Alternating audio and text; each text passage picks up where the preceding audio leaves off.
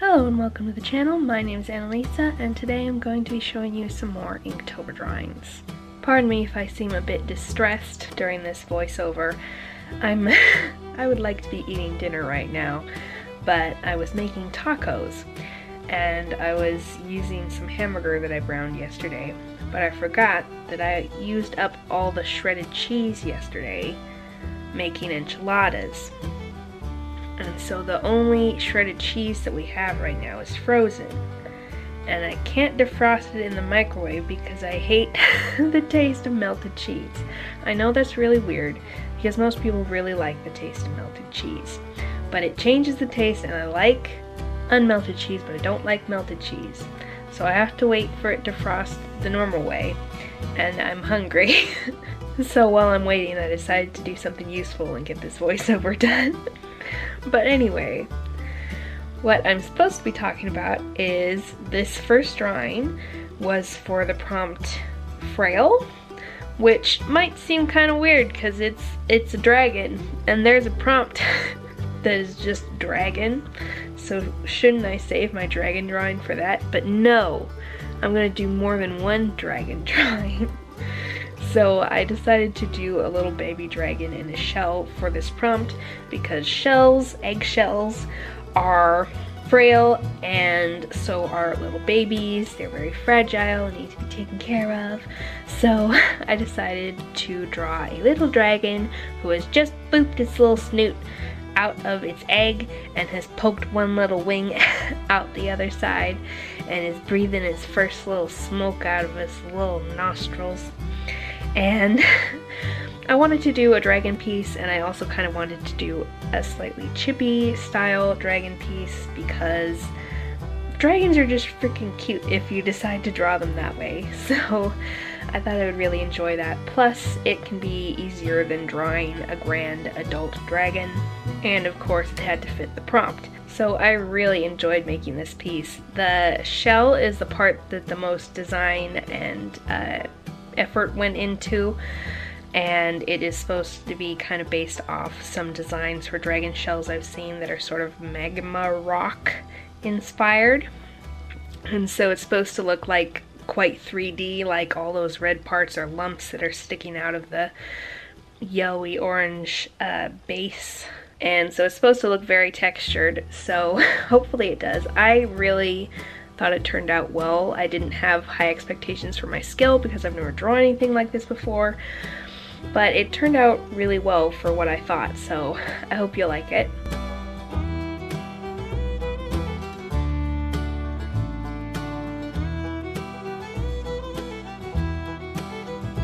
Then we have my Wonder Woman piece, or my Diana on a swing piece, and this is of course for the prompt swing. The easy thing about that prompt is that you can just draw a swing and have anyone or anything you want swinging on it. So this was the easiest prompt to meld with Greatly Geeky's themes of the week, because this week's theme was comic book characters.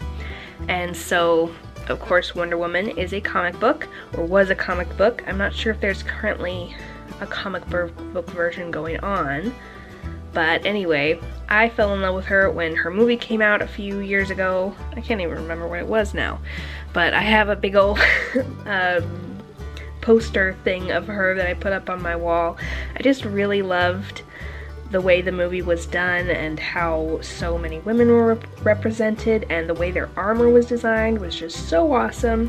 So I decided to do a piece of her in her Themyscira outfit, which is the name of the island that her Amazon people live on, so it's what she wears while she's on the island. I really like her proper Wonder Woman costume as well, but this one was just sort of special and a bit different, and I like to do things that are a bit different.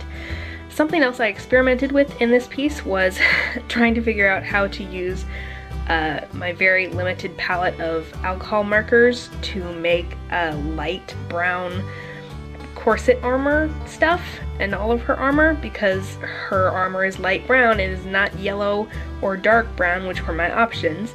So you could see me at the beginning there sort of putting the tips together, and that actually worked really well. I wasn't sure whether I was going to destroy my markers, but it came out really quickly and didn't leave any residue after the other ink had gotten sort of rinsed out of the marker through use, and so that worked out a lot better than I expected it to. Not perfect, but better than I would expect to get with such a limited range of markers. I really need to get some skin tones. Speaking of which, her skin was actually done not in inks. I did that with watercolors. Very slight, that's why she's so pale. I did it very lightly and only one layer, because this is not watercolor paper and it was gonna wrinkle something fierce. So I just put down some very light watercolors there to get her a little bit of pigment without having to use the same methods I did for her armor, because while that looks kind of okay on marker, it would not have looked good as a skin tone.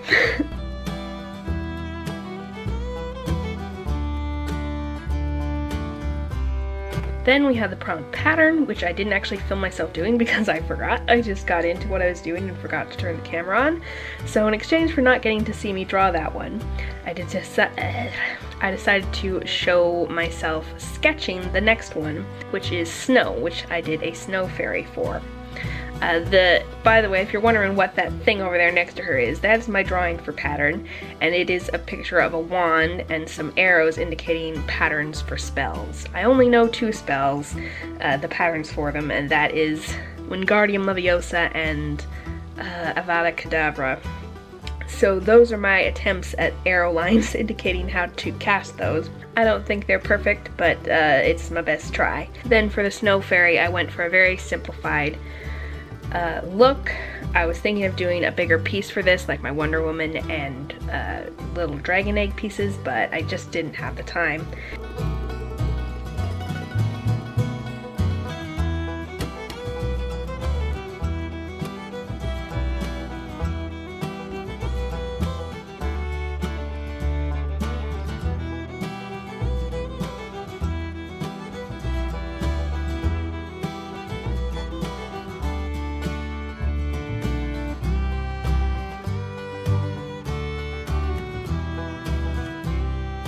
And the same thing happened with this piece, which was for the prompt dragon, obviously. And this is as far as I got on my semi-realistic sketch, and it was looking pretty terrible. Of course, that's how all my sketches for semi-realism look when I've only partially done them, but I just didn't have the time, once again, to finish a full semi-realistic sketch for a dragon, so I decided to freehand, which was stupid, but I decided to freehand a minimalist design for an asexual flag dragon, because I've done asexual flag dragons before, so I thought it'd be easy to remember that and just do it again. No, the shape was kind of terrible, but the colors were good, so I like that, but definitely there's a reason I usually sketch things first and use references. But oh well, at least you can kind of get the idea of where I was going with it.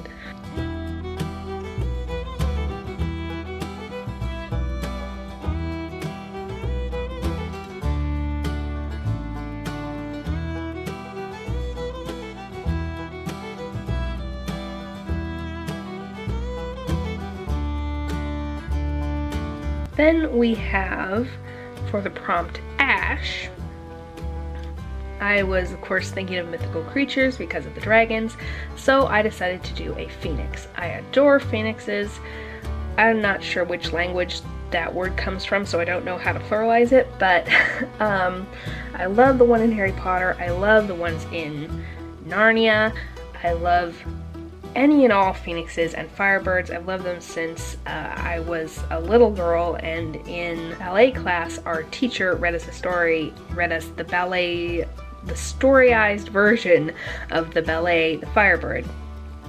And I love that story, and the magic feather and the gorgeous illustrations that were in the particular version she read to us. So ever since then I've been totally into firebirds. So of course at any opportunity I'm gonna draw a phoenix. And so I decided to go for my alcohol markers again with this one because I wanted it to be very colorful and have some vibrant reds and oranges, and also to have some blacks and grays to represent the ashes that this phoenix is coming out of. And then I also got out my gold pen again to do little highlights and outlines because I freaking love my gold and silver paint pens. Oh, and then I did little golden sparkles falling down from his transformation as he comes out.